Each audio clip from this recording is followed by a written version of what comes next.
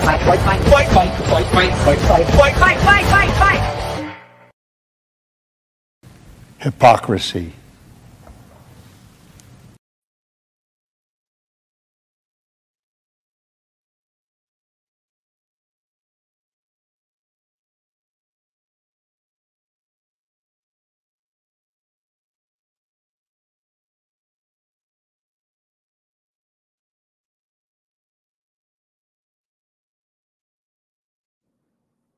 What's up, guys? Welcome to Lost Mining the Interwebs. I'm your host, Nick Ricada of Ricada Law.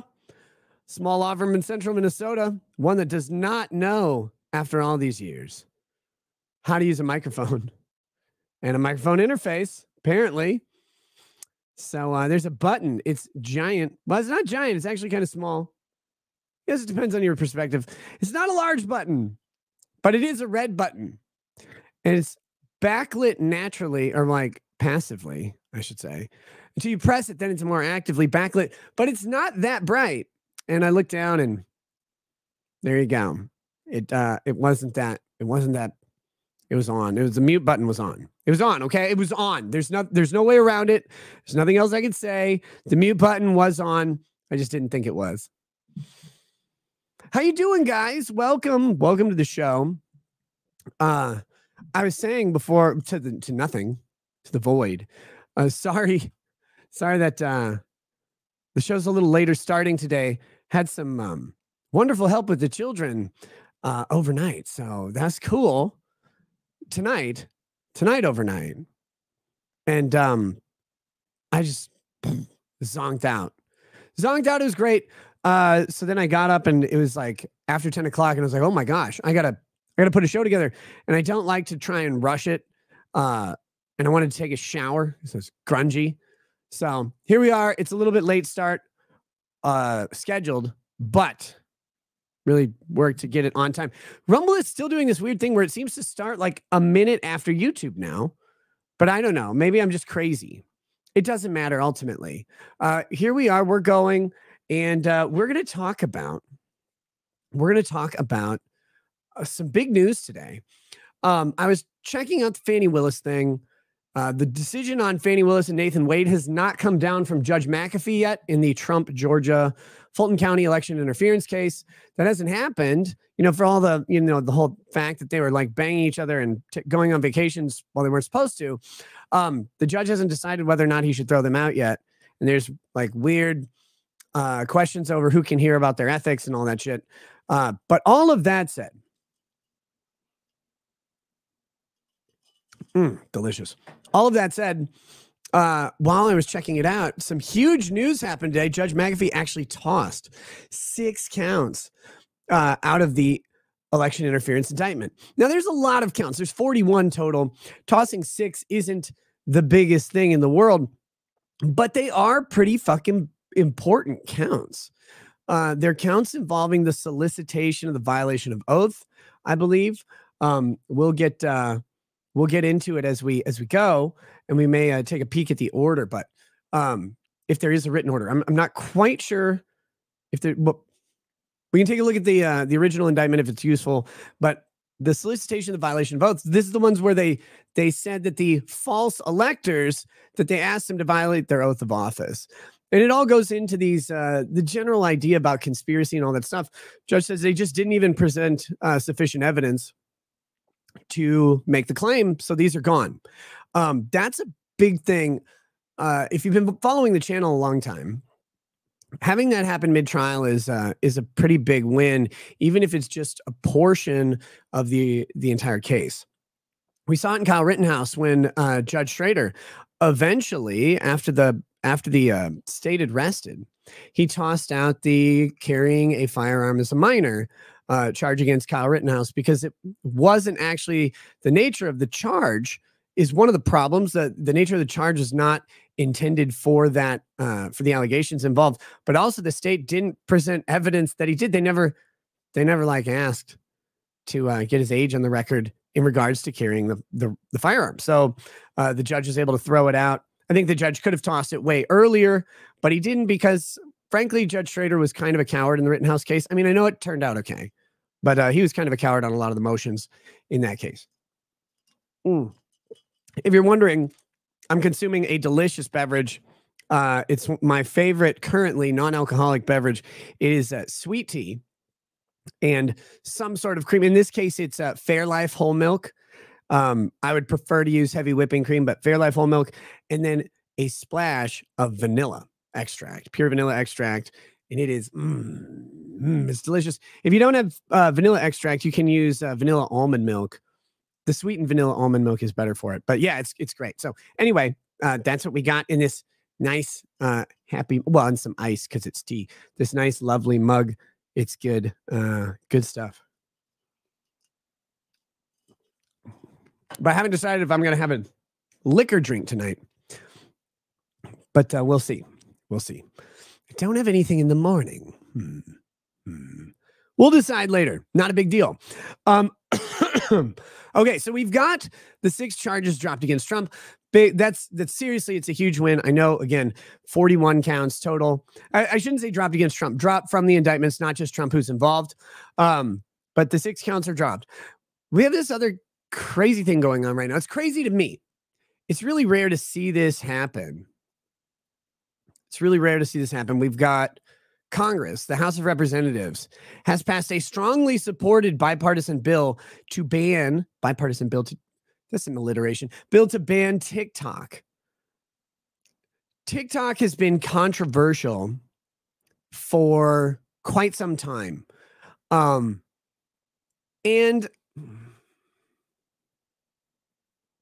the controversy has shifted around.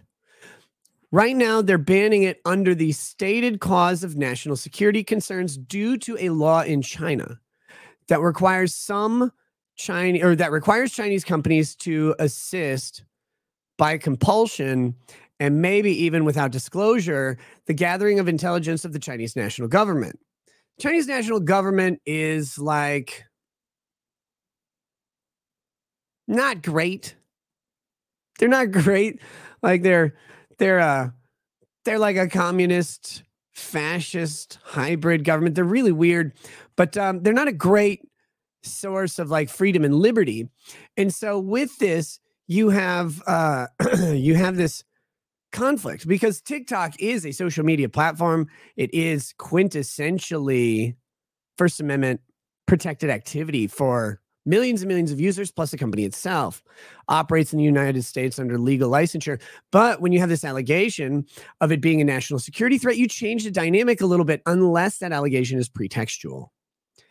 Joe Biden has said he'll sign the bill into law if it's passed by the Senate. It had huge support from both sides. Like 155 Republicans, 150 Democrats supported this bill. So, I mean, this is like, this is big time. And this is the biggest attack on TikTok yet. They've had a couple states attempt to ban TikTok, and they've been rebuffed, I believe, by judges saying, yeah, First Amendment concerns, man. You can't just ban this platform because you don't like it. And that's the problem. There's been a lot of chatter, both in the political realm and the public zeitgeist, I guess, about how TikTok is a negative influence based on messaging that it sends to youths. Now, that is not the same as a national security threat. So the big question is going to be if this thing passes the Senate and gets signed by Biden, if he can remember where his penis. If he can remember where his pen is to sign the document, if that happens, then TikTok is basically going to have to argue that this is pretextual. It's actually First Amendment suppression. They may have to prove out that they're not actually compelled under this law. The parent company of TikTok is a company called ByteDance. The CEO of ByteDance is the second wealthiest person in China. This is all, this is a big deal because the U.S. is saying that TikTok is subject to this. I think TikTok has made statements that the United States branch of TikTok, effectively, the United States operation, is not subject to the Chinese government's rule on handing over user data. That's all well and good, but is it? We don't know. I know a bunch of people say that TikTok is Chinese spyware or Chinese spying software, and it very well may be.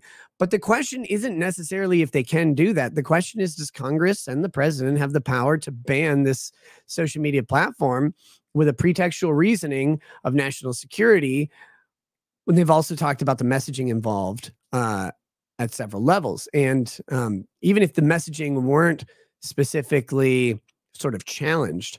It is still a social media app, which is, again, speech. So you're coming up against a massive First Amendment right, not just of TikTok, the American operation of TikTok, which does have that same right as a corporate person, but also everyone who uses it, including the employees of TikTok who keep it running, who moderate the content, all of that stuff. So, and the advertisers advertise and then you've got to balance in, of course, the literal careers of millions of people, some of them who make extremely lucrative amounts of money on TikTok, just like any other social media platform. So this is a big deal, a big deal. We'll talk about that a little bit more in depth as we go as well. I hope that's an interesting subject for you. I know it's a fiery subject for many people because they don't like TikTok, but that's the problem. Not liking TikTok is not the same as it actually being bannable. And it is weird to see people who generally support freedom or proclaim to full-throatedly supporting authoritarian shutdown of a company. So, there are ways around this. Actually, Congress has put up an ultimatum in the bill too, this is not something I like to see from government. It's a compelled action, and it is for TikTok to basically sell itself away from its parent company, ByteDance, into the ownership of some other entity, presumably a United States entity that would be free from the Chinese operation and the potential disclosure of user data to the Chinese government. I don't like governments compelling sales or demanding the sale of a company from one entity to another. I have fundamental problems with this. And a lot of people normally do. But when it comes to TikTok, everything gets special because TikTok's full of retards. I mean, that's the ultimate problem, right? The content on TikTok is horrifying to most people, not because it's like offensive, but because it's so damn stupid. And it's questionably beneficial to anybody on Earth, and it's unquestionably detrimental to millions and millions of people, just like every other social media platform. But in particular, TikTok is weird. So we'll talk about that as we go. Finally, we will also be talking about the Attorney General of Minnesota. The Attorney General of Minnesota is going after gun sales, particularly against a major retailer that I believe is rather unique to Minnesota called Fleet Farm. It's a farm supply company / hardware store / gun shop, fishing shop, all of that stuff. It's pretty cool for just kind of a outdoorsy Minnesota store. It's got kind of what you need, and they do sell firearms there. Well, one guy admitted to making 13 straw purchases through Fleet Farm when he ended up he admitted to making over 100 straw purchases of firearms. Now the Attorney General of Minnesota is suing Fleet Farm. Actually started this case a couple years ago. He's suing Fleet Farm over the straw purchases, saying that they should have known that these were straw purchases. So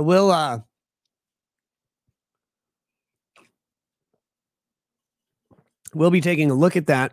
This is not quite the same as going after specific gun retailers over like liability for a gun used in a mass shooting or anything like that.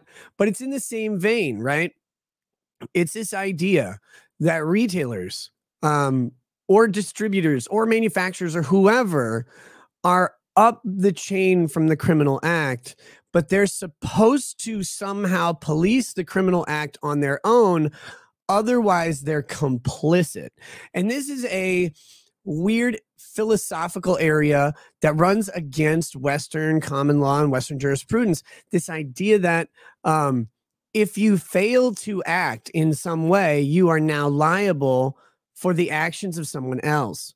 Like if you fail to act to save someone, you're liable in some way for harm that comes to them.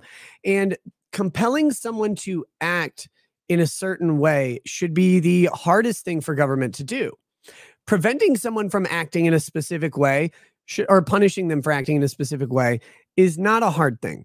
We have restrictive action laws all over the place. Like don't go over the speed limit, right? Don't shoot someone in the face.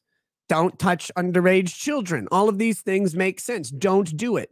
But to compel someone to do something, for the government to decide that you must do something by law is a step in an entirely different direction.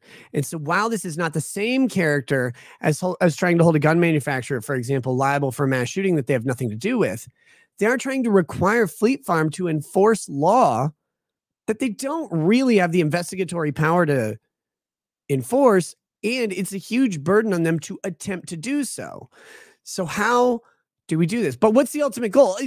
Is Keith Ellison really mad that Fleet Farm allowed this guy to straw purchase 13 guns? No.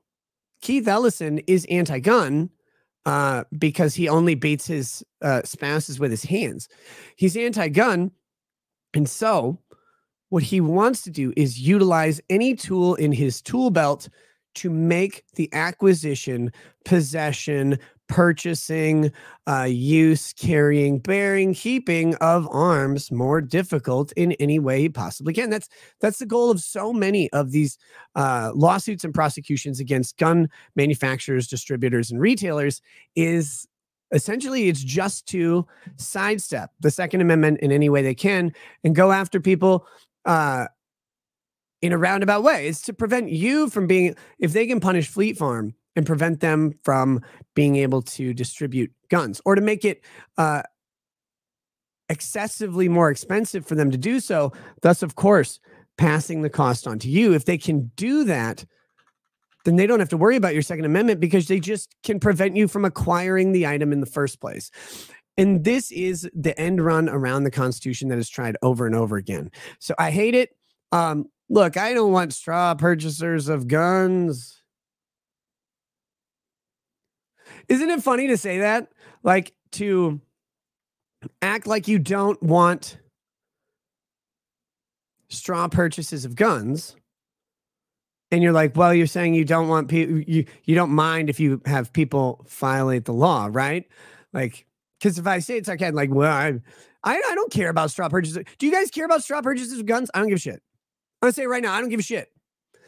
And if that's a controversial statement, you have to go to the original question is, wait, how do you straw purchase a gun? Oh, wait, that implies that you endorse a government restriction on gun purchases. Well, I don't. I never have. I don't support the government's ability to restrict gun purchases in the first place. At the genesis, I find it unconstitutional to restrict the purchase of a firearm. So I don't give a shit if there's a straw purchase. Why should it matter? Why should that bother me?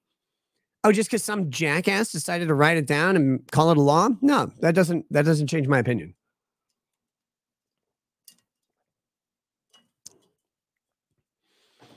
So have to be careful on some of this stuff when you're, again, talking conceptually and philosophically, because you run up to this point where you're like, well, I don't want people to violate the law. It's like, but wait, is the underlying law just and reasonable in the first place? Well, no.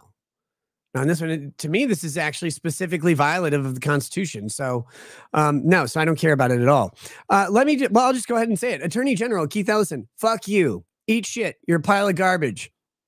I hope you step down and have a long life in hell. All right, let's get into this fucking show. That's the intro. I know I give long, wordy intros, but look, if people only want to watch the first 20 minutes and find out what I'm talking about and then go, holy shit, I'm out of here. Go ahead. Like, that's kind of why I do it. Richie F000 says, Richie F. Richie Foo says, are you moving to Texas yet? No, man. I really like my house and property here in Minnesota. I really do. I hate Minnesota. I hate it with a passion.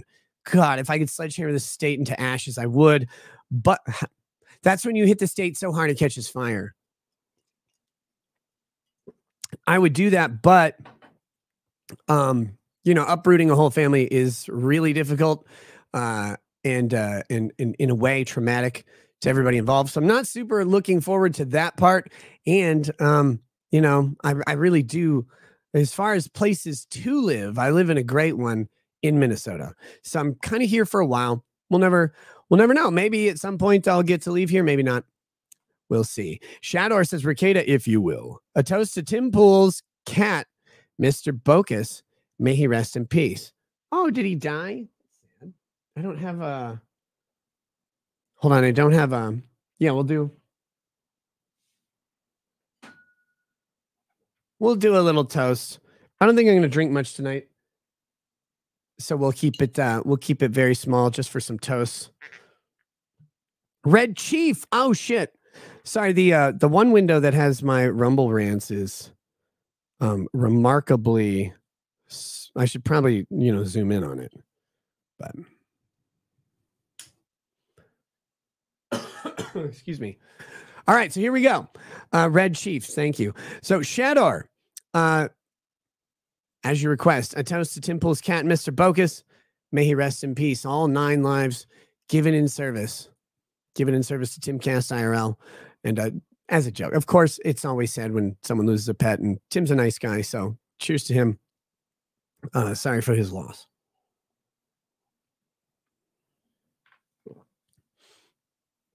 Okay. And we've got Jim Satala. Glad you're feeling better. Just wondering, can a libertarian anarcho-capitalist use Canadian socialism to make a movie trailer to sell his comic book? Of course, if it's the most capitalistic way to do so. I have no idea. Look, man, the whole RIPA stuff and the questions around the Soska sisters or something. Is that what it is? That's weird shit. I have no fucking clue what's going on with that, other than I see glimpses of it and I'm like, okay, Soska, whatever. They I don't know, they seem to be like ex wicked witch Satanist ex weirdos converted to Christianity right before the release of the book, the Ira book, and they've done some questionable videos or something. I don't know. They're very strange. But I hope people like them. The book seems very popular, so go for it. Guys, go buy Yaira if you're into indie produced comics. Eric July's latest release from the Ripaverse is Yaira. I believe a side character in the whole ISOM story, maybe, but I don't know because I didn't read any of them. So if you like that, though, go check it out. It's doing very well. I think they've sold 13,000 books in the first day or two. Awesome job. Hope they make $1 million more. The Squid says, I don't give a F about straw purchases because all gun laws are unconstitutional and the government has no place regulating anything to do with my ability to defend myself against anything. Damn fucking right, brother. That's exactly what I was getting to. Looking a little dark around the eyes. Well, yeah, I was, I am sleep deprived and I was sleeping right before the show. So, well, not right before the show, about an hour before the show. Anyway, we'll get back into this stuff here. John H.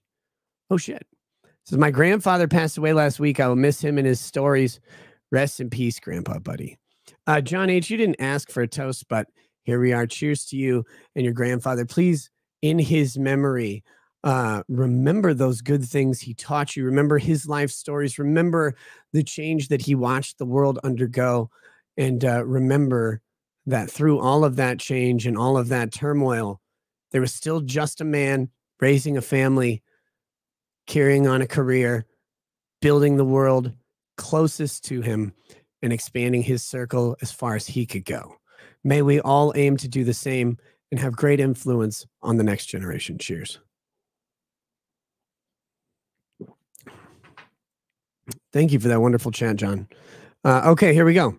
Let's get into this. Judge throws out, 6 counts of Trump's Georgia election interference indictment. The ruling is a win for Trump and several of his co-defendants. Of course, it's a win. Never stop winning. I'm always winning. Wonderfully winning. Now, as a reminder, Donald Trump has a couple pending issues before the Supreme Court, and one of them is whether or not a state can even prosecute a president if the president has immunity from official acts as president, which the argument, of course, is that all of the acts Trump took in regards to the 2020 election are official acts. I mean, he is the president talking about a matter of extreme public concern. This is huge. This is exactly and quintessentially in the role of a president who is the public's mouthpiece. The president represents the political will of the United States for a given period of time, which means that if the president is speaking to the United States about a matter, it is almost automatically a matter of public issue and public concern. His very voice indicates that it is, even if it's the wonderful, beautiful Mexicans who make the best taco bowls at Trump Tower or whatever. Official communications and even many unofficial communications of a president of the United States that are recorded and reported to the people become matters of public interest, public concern. And if the president is speaking in a way where he knows he is being recorded and he knows he's addressing the populace, trying to claim that those acts are non-official is very, very difficult. Now, obviously, some presidents, Nixon, right, have utilized clandestine, non-public speech in a way to attempt to further their own interests. So we saw this with Watergate, the recordings in the Oval Office that Nixon tried to claim were official recordings of the president, but they were surreptitious recordings. They weren't public. They weren't ever intended to be public, and they were self-serving. And they were also used in, allegedly, the conspiracy to commit criminal acts to secure an election. Oddly enough, one he probably didn't need to secure because he was slinging it way harder than the Democrat opposition. But that being said, we've seen that not every communication, every spoken word of a president or anything related to speech is always an official act. But it is a broad protection, and it does need extreme levels of sort of support. And I guess I hate using protection twice, so I'm trying to look for another word, but we'll say protection again from the Supreme Court and under the Constitution, because the president needs to be able to speak the will of the public to the public with some level of assurance that he's not committing a crime by doing so. He needs to be able to investigate the things he's going to talk about, like the election, with some level of impunity and with some level of freedom to act without, again, fear of prosecution. And in this case, yes, even potentially lining up alternative slates of electors. Now, I know this has gotten controversial for some people, and I really, looking at you, Destiny, but that's maybe because Destiny listens to Pisco, who is quintessentially a moron. But this idea of these alternative slates of electors being false electors, making false statements, is a big problem when you get down to the juice of what is exactly happening here. Because what is happening with the electors, these alternative electors, is this constitutional requirement for a slate of electors to be delivered at a certain time. You had the Republicans, Trump's campaign specifically, attempting all over the country to file lawsuits to challenge results that they believed to be inaccurate. So when you have that going, and then you get no traction in the courts, you get nothing out of the courts at all. You get no support. In fact, you get told over and over that this is not the way to challenge this case. What you do then is you start going to other avenues. And what they did was they went to states, specifically to state legislatures, lobbying them, hey, we see this fraud here. We're going to ask you guys to recall the electors that you sent to challenge your own results. We're sending you the research. We're doing this stuff. And in doing so, they did either request, in some instances, maybe, or suggest, or maybe even organically allow people to get together under this idea that a slate of electors had to be delivered constitutionally on a specific date. Now, is that slate of electors the chosen slate of the state? Well, no. Does that make it a false slate of electors? Well, no, because no one thought that they were going to accidentally pick this slate of electors. It's an alternate slate of electors, and here's why.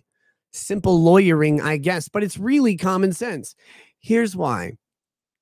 If the state were to recall the slate of electors that were falsely determined, if the claims about election interference, et cetera, were right, then they would need an alternate slate of electors. So you have this slate that is delivered saying, here, we're the alternate slate. We're the ones that would be here. Now, any number of things could go right or wrong with this plan.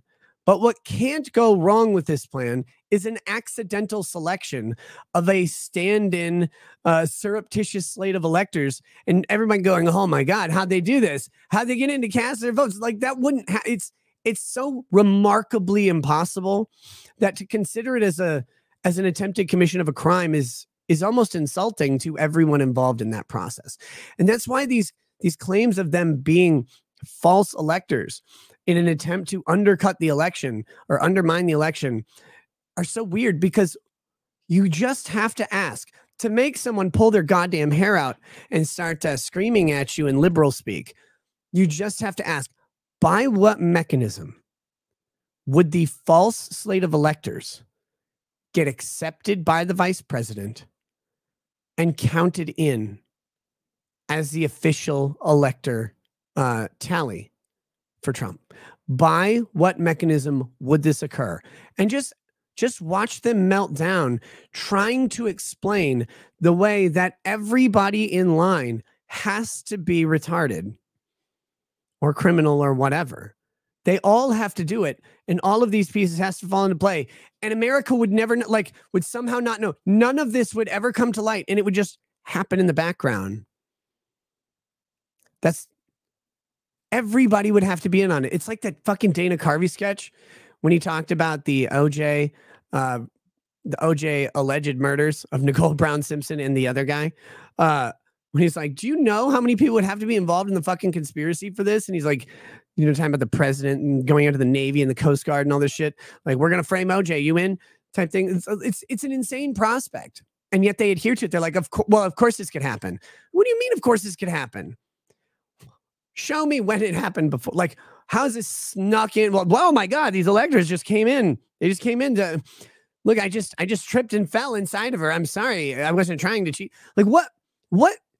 Who believes it? Oh yeah. Pisco does. I guess Destiny does. And anyone who just doesn't think about it. Okay, here we go. Got a couple chats. Texas Red 512 says, what do you think about Sadie Henwood, the possible replacement for Fani Willis? Henward? Sadie Henward? Is that a fake name? I have no idea. I haven't been following the possible replacement. Sadie Henward. Okay. You put 2 D. If it was 1 D, that would have been Sadie. You said Sadie. Long Dong John says, government, ban TikTok. The Chinese are using it to spy on our citizens. Also government, hey, Facebook, Twitter, and Google spy on our citizens harder. Yeah, that's the funny thing. TikTok acting as a Chinese spy company, the government has alleged that TikTok might potentially disclose user data to the Chinese government when requested. Okay? The United States government takes user data from every social media company all the time. Just constantly.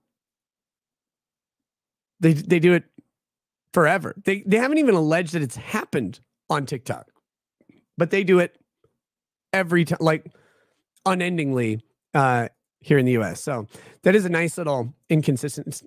I guess it's not really an inconsistency, but it's a nice little funny observation about the reality of the United States government and how they act.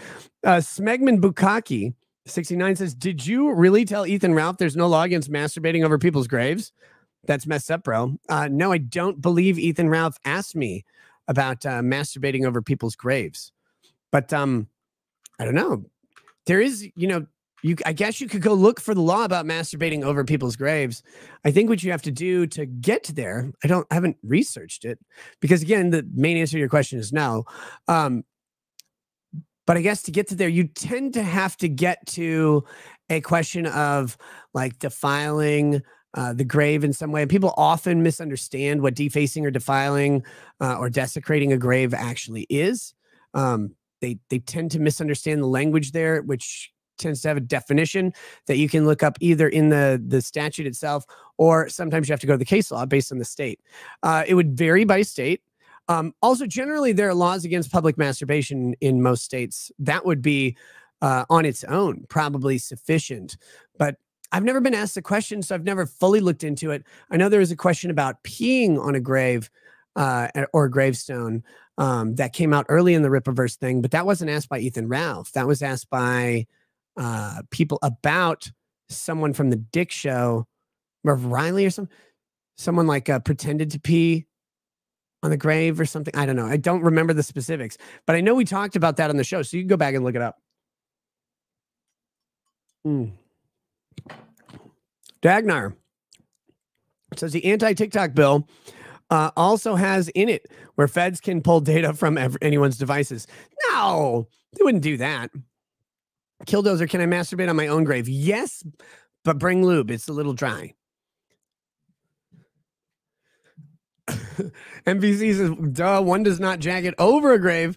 A gentleman digs a small hole in the grave and jacket inside the grave. Gets some ethics. Wait, why wouldn't you just pound the hole? MVC, can't you be courteous? Maybe the grave wants some too.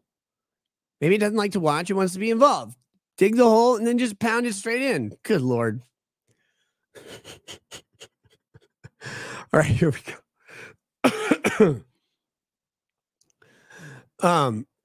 Sleeping Psycho says, wouldn't that be public exposure? So typically, I think the law is typically called public indecency, but maybe public exposure. But those laws, okay, usually require a quote unquote victim. Exposure laws or indecency laws tend to require a victim, which would be usually a living witness who is unwilling, right? Like, in theory, you can walk around with your pants down anywhere if no one sees you. That's not legal advice. Don't do that. It's in theory. But the moment someone sees you and is not consenting to it, and it's not an appropriate place to be, if you're walking around with your genitals hanging out, like, then you've exposed yourself to someone in violation of a law at that point. But if there's no one around, technically you're not violating the law because there's no one. There's not a victim, right? So just being alone at a gravesite naked theoretically wouldn't violate a public exposure law. And again, how would anyone know if there's no victim? Like, would you turn yourself in? Because if you like a mirror, like, well, I was naked hanging out at a graveyard, and I looked at myself in my mirror and I was like, oh my God, this is horrible. So I called the police on me. Maybe. I mean, Fani Willis would have to do that, I think, based on looking at her. So that's that. But yeah, remember, criminal acts have to have, I shouldn't say have to, typically have some sort of victim, even if that victimhood is somewhere up the chain or maybe conceptual, but like just a physical act. That's like if you punch at the air, didn't you assault someone like somewhere downwind of it? And like, no, not really. So I would say no on that. But again, if someone was there, that could be different. Or if you record it and then send it to someone, that's obviously that can be completely different as well. There's a whole lot of things that can make non-criminal acts criminal or criminal acts non-criminal depending on the circumstances, and that's why trials occur, right? Like, the facts matter. So it's making blanket statements on the law in general is tough, even though it's a blanket statement, because the facts of any specific case are so damn critically important to the actual outcome and the actual question of whether or not a law is violated. Okay, so back to this story that I abandoned a long time ago. Could cops be living witnesses? Like, can they be? Well, if they're there, yeah. So a Fulton County judge on Wednesday quashed. I want some quashed potatoes. Multiple counts contained in the election interference indictment against former President Donald Trump and several of his co-defendants. The order from Judge Scott McAfee dismissed 6 counts related to specific charges. Solicitation of violation of oath by a public officer.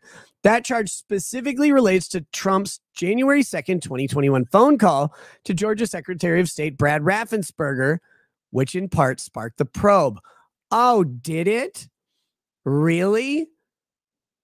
The January 2nd, 2021 phone call. Remember, this is the genesis of this entire case. It's the linchpin. It is the public-facing evidence that was used to hammer Donald Trump for years and years and years, and used as the basis of this lawsuit, claiming that Donald Trump was asking people to cheat, asking them to find votes, asking them to interfere in an election.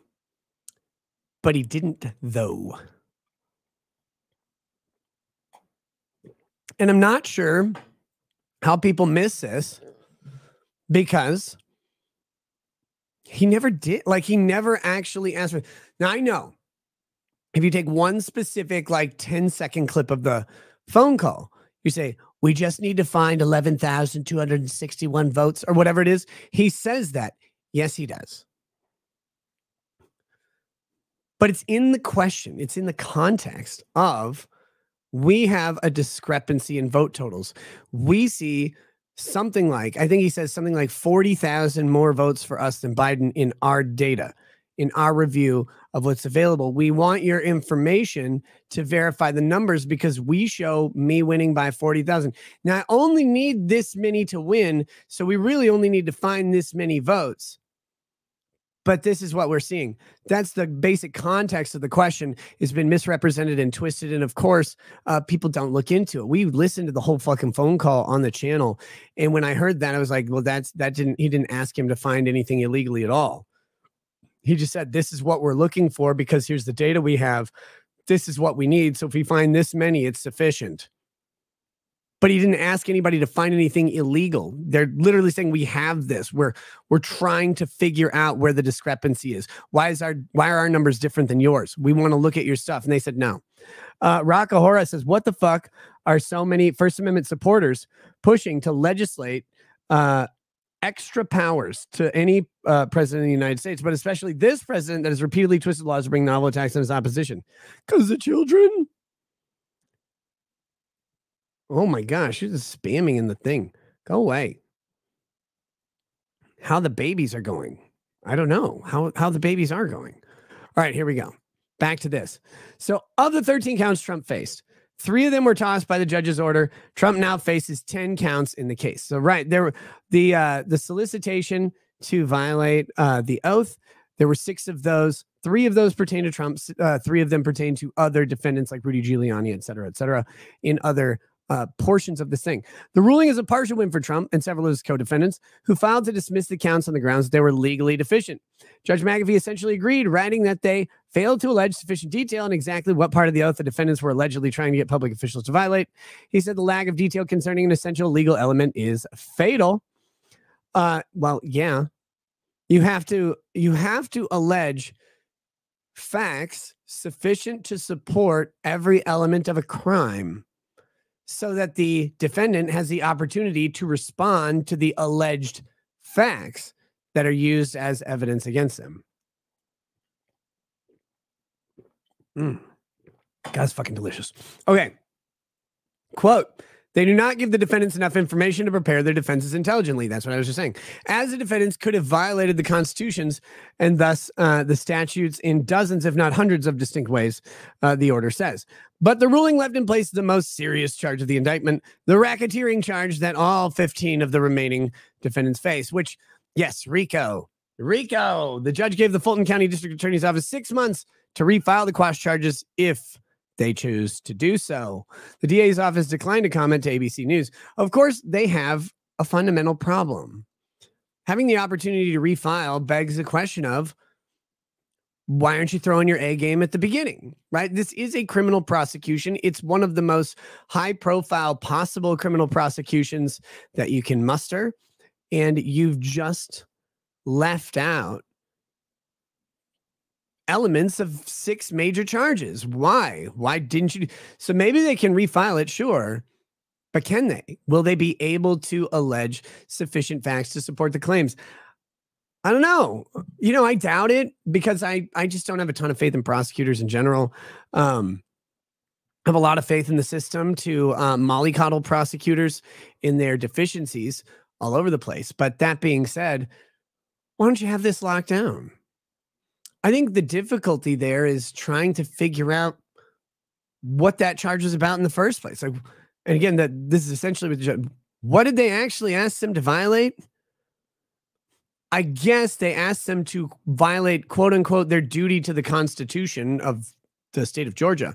But how? Like, how did they ask them to do that? I need you to show me where they said, I need you to do this. I need you to violate the Constitution of Georgia, not explicitly state that, but I need you to do this action, which will violate your oath. What action is it? Where is it? Where did they ask them to do it? Just because they allegedly engaged in a criminal organization or enterprise for the purposes of overturning the election doesn't mean that they actually asked someone to do something that would violate their oath. That's a specific thing. Even if someone ultimately violated their oath in response to something that they asked or in response to some course of action that was taken, that still doesn't mean they asked them to. Like, that's soliciting them to actually do it. That tends to be a more direct request. Me 04120 says, Rico, was Trump part of rackets, racketeers? Yes. I'll admit it right now. I'm actually the mastermind of the Trump Rico organization to subvert the election, also to defame Montegraph. All right. So here we go. The DA's office declined to comment. The motions, called demurs, were brought by Trump, his former attorney Rudy Giuliani, former chief of staff Mark Meadows, election lawyer John Eastman, and others. Wednesday's order by the judge quashes 3 of the 13 counts against Giuliani, who no longer faces 2 counts of solicitation, 1 count of false statements and writings according to the order. The conduct underpinning those now dropped counts dates back to December 2020, when Giuliani made 3 public appearances at hearings before Georgia state lawmakers, 1 in the Georgia House of Representatives and 2 in the Georgia Senate, where he aired unfounded allegations of fraud in the 2020 elections and encouraged lawmakers to assign a false slate of electors. Giuliani now faces 10 counts in the Fulton County indictment. The judge's order quashes 1 of the 2 counts against Meadows, who now faces 1 count, the racketeering or RICO count that all 19 defendants were charged with, quashes 1 of the 9 counts against Eastman, 3 of the 12 counts against Georgia lawyer Ray Smith III, and 1 of the 10 counts against Georgia lawyer Robert Cheeley. Multiple defense attorneys in the case praised the ruling. The court made the correct legal decision to grant the special demurs and quash important counts of the indictment brought by DA Fani Willis. Trump attorney Steve Sanow said in a statement, the ruling is a correct application of the law, as the prosecution failed to make specific allegations of any alleged wrongdoing on these accounts. Don Samuel, a lawyer for Smith, who filed the original demur, said in a statement to ABC News that he was delighted with the court's ruling. Ben Frail says, why do you think he's called the Don? You come to me here the day of my daughter's wedding, Ivanka, very beautiful, wonderful, wonderful girl, terrific, very nice legs or whatever. You come to me on the date of Ivanka. You asked me to do this thing, these false elector things. You asked me to do. Quote, we believe this is a first step to exonerate Ray of all the charges. Samuel said a few more counts to go. Trump and 18 others pleaded not guilty last August to all charges in a sweeping racketeering indictment for alleged efforts to overturn the results of the 2020 presidential election in the state of Georgia. Defendants Kenneth Chesbro, Sidney Powell, Jenna Ellis, and Scott Hall subsequently took plea deals in exchange for agreeing to testify against other defendants. The former president has blasted the DA's investigation as being politically motivated, which it obviously was. Obviously was politically motivated. If there's any question about that, I don't know what to tell you. It's a quintessentially political issue going on, the quote unquote overturning of a presidential election. It's being prosecuted by the opposition that won the election against the person who claimed there was fraud. The former president, the predecessor to the current president, is being prosecuted by the current president over the attempts to retain the presidency, alleging that the current president is only there due to election fraud. So, of course, it's politically motivated. There's no question about it. And when you couple in the fact that everybody on the side of the Fulton County case is similarly aligned to the president of the United States politically, in fact, endorsing the president of the United States, I believe, donating to the president of the United States, all of that has occurred. You kind of go, how can this not be political? Like, by what measure is something political if this isn't it? It's a good question. So, all right. That said, this is how do we close out this topic? This is the process by which a criminal prosecution occurs. Of course, the state makes its case. The state fails to make its case by a certain time. The judge drops the charges. If you ask nice, it drops the charges for which they failed to make the case. They can bring them back, maybe. But you have to ask why they failed to make the specific allegations necessary to have the charges stick in the first place. Now, I know what some people are going to say. Well, these solicitation things aren't big deal. It's the RICO, it's the racketeering, etc. These counts are the more important counts. Yada, yada, yada. Of course, yes. The RICO counts. But remember, the concept of a racketeering criminal organization. The concept is that some group of people exist in an organized manner for the purposes of committing specific criminal acts, right? Like bootlegging, for example, like a bunch of people creating illegal liquor, importing illegal liquor, distributing it, and then of course all of the criminal acts around protection or intimidation that were involved in maintaining their business territory, or the same thing with street gangs right now, distributing drugs, either meth or heroin or fentanyl or crack or whatever it is, right? As they you have the manufacturing arm, the distribution arm, the retail arm, and then the enforcement arm. All of these acts organized around a central group of people become a criminal organization, whether formalized and official or unofficial, but practical, right? So you have this idea. The big news about this, the big sort of takeaway from this is the quashing of any of these charges, any amount of them, runs into this very serious question about the underlying criminal organization. With each criminal act that gets removed from the organization's list of sins, you have to go, well, what were they attempting to do then as a criminal organization or enterprise? With each act that goes away, that leaves less and less criminal acts that they were engaged in as a focused enterprise. So what is it? Do we eventually get down to just one count of conspiracy over one act? Are there any acts? Do we even know? This is a criminal organization or enterprise that has no list of criminal acts attached to it. Where does it start and where does it end? These RICO claims, like this one, it's 98 pages long. It's full of all of these different things that had to have occurred for the violations that they're stating. They're these giant sweeping documents because they're trying to show the justice system, including the jury, it's going to sit there, trying to show them that this is an enterprise or organization with a multifaceted goal of ongoing criminality around a certain concept. In this case, overturning the election.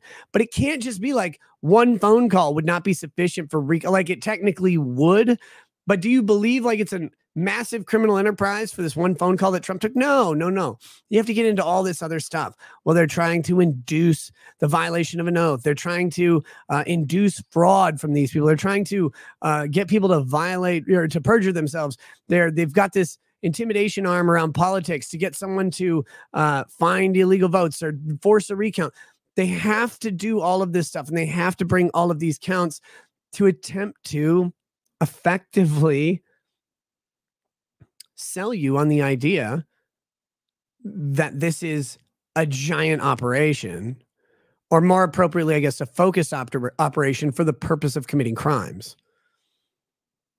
And if you can't show a bunch of crimes, it doesn't really look like it. It might look like a bunch of people acting around a certain thing, and maybe a crime occurred somewhere, maybe not.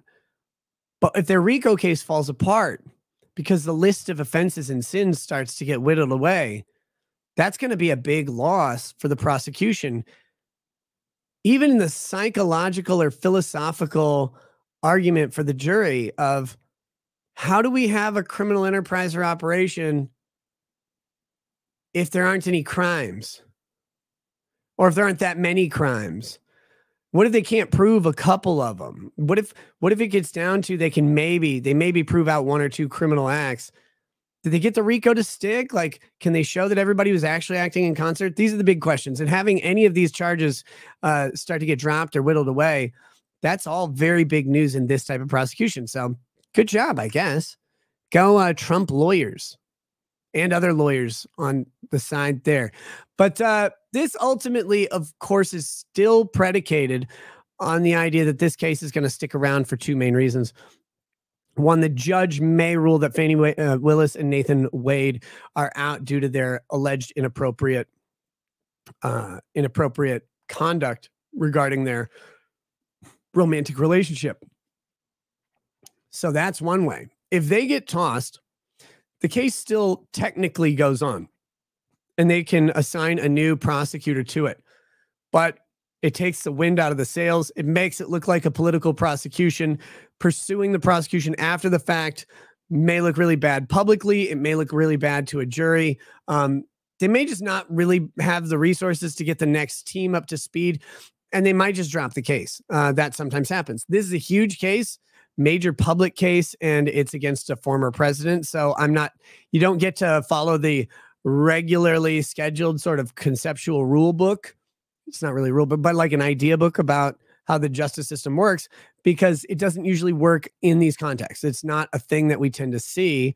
So you don't know what's going to happen if it does get dropped, or if, Fani Willis isn't it. Nathan Wade, yeah, him too.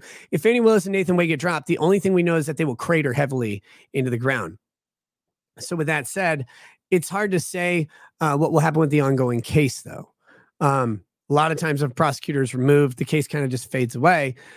But in this one, it's Donald Trump. It's massive, major public news. It is politically motivated, at least in some stretch. Even if it's properly politically motivated, it's still important to a lot of people. So they may keep it going. But we'll find out whenever the judge issues his order on Nathan Wade and Fani Willis, what happens next.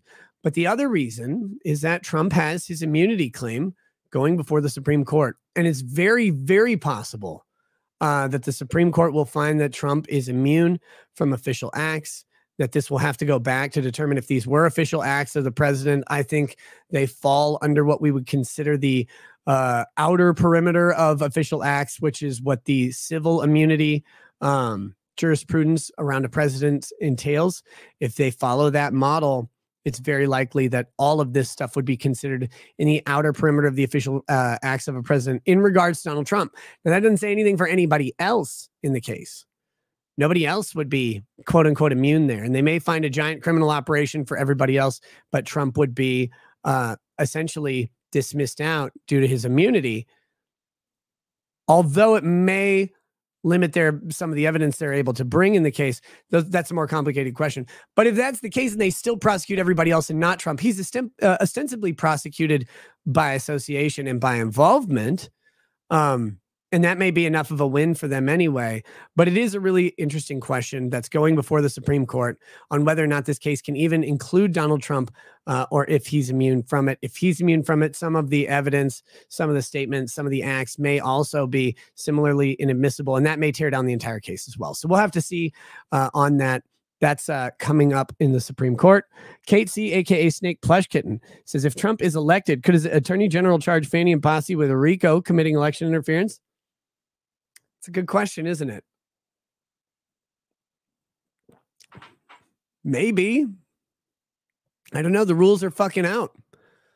The rules are out on this. And the reason the rules are out on this, let me be very clear here, is because of the unprecedented nature of what's going on in regards to these political prosecutions and political accusations, or I guess legal accusations against a former president for acts undertaken as president. Everything about Trump and all of these cases against him, all of the legal actions going against him right now invoke serious questions around whether anybody has the authority to do this under the Constitution. The executive power is a massive power of government. Some would say it's the second highest power of government after the legislative power. Some would say it's the first, that it is the highest power. And having the executive power infused into one person for a period of time with given limited limitations means something. And what it means is that this person it's representing I keep saying this, the manifest political will of the country at a pinpoint on the timeline. And that manifest political will is important. And it needs to be able to act, and it needs to be voiced, and it only should be constrained against infringing on essential liberties protected by the Constitution. Other than that, you kind of got to let it go. And when people talk about no one being above the law, whatever. No, that's part of the law. And it's why the president enjoys a lot of leeway in how he acts, who he talks to, and what he does, because he has to, because he doesn't. You can say what you want about presidents, but they do represent our choice. And that choice includes how they're going to act for the next 4 to 8 years. That is our choice to make. That's our right. We've given it to ourselves in this fucking document. And you don't get to just take it away by being some county prosecutor with a political boner the size of fucking Empire State Building that you know she pegs Nathan Wade with. All right, that being said, guys, I think we've kind of closed off that topic. Thanks for hanging out with me through it. We're going to flip over to Rumble exclusively now. I appreciate that. If you're on YouTube, please join us over on Rumble. Also, please click the like button on your way out on YouTube. Either way, whether you're joining us or not, great to see so many of you here. Come join the thousands more over on Rumble, and we will be going into that Congress versus TikTok topic next. And then, of course, Minnesota and the gun sales after that. I will take a short break after we switch to Rumble to let people filter in over there, and also to give me a chance to go to the bathroom, see how Lady Rackets is doing, and then I will be right back. So thanks for watching tonight, guys. Hope you're enjoying the show. Hope you enjoy the topics, and hope you pop over to Rumble with me, where we can say the F slur so many times. And by that, I mean Fani Willis. Oh my God, demonetized. Catch you there, guys. Peace. Peace.